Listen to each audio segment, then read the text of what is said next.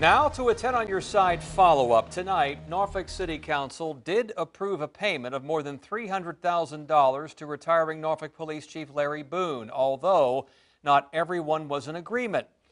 One speaker criticized the process, saying that same benefit would not have been given to a regular retiring officer. As we've reported, Boone announced his retirement hastily nearly 3 weeks ago after it was revealed how largely understaffed the force had become. Now, City Councilman Tommy Smeagol was the lone vote dissenting on council.